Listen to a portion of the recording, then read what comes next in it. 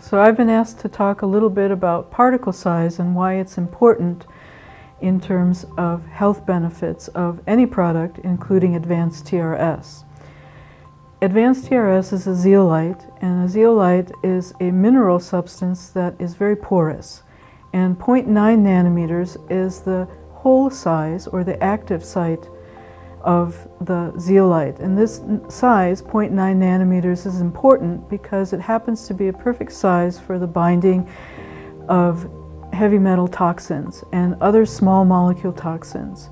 Moreover, this chamber that is 0.9 nanometers in size is also negatively charged, and this negative charge has a high affinity for positively charged materials, which happen to be most toxin.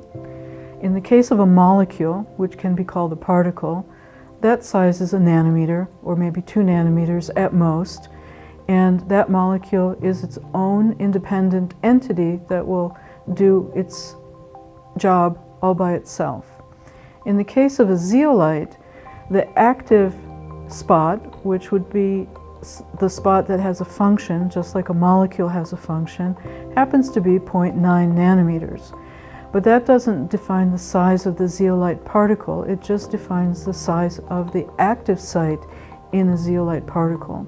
And because all these active sites have to be connected together in a stabilizing structure, it's impossible for the entire particle to be 0.9 nanometers in size. You have to have enough of these active sites together to maintain each other so that the entire unit stays stable.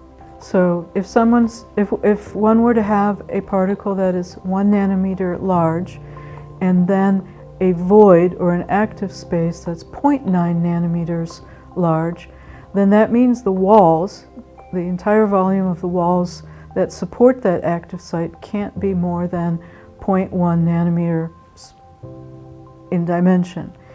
This is impossible. If you take as the definition of particle the smallest entity that has a certain active function, then yes, 0.9 would be the size of a particle of zeolite.